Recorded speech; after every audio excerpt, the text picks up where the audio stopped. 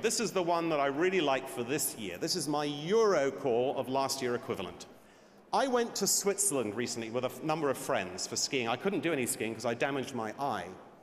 So I sat in the hotel and I ordered a cup of tea.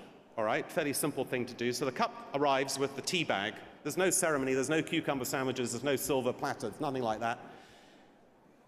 The guy dunks the tea bag in it and says, that'll be 7 Swiss francs, which, by the way, is about £5 and a bit. Okay, fair enough, but the tea's not very strong. It's one of those Swiss insipid tea bags.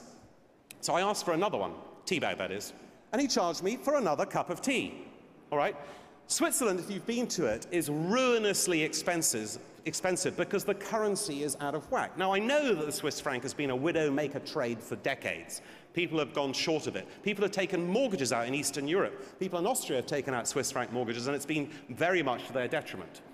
But on January the 15th this year, the Swiss central bank unpegged its currency against the euro, and it fell from about 120, well, it was 120, down to at 1.80 something cents, and it's now around parity, about 102 or 103.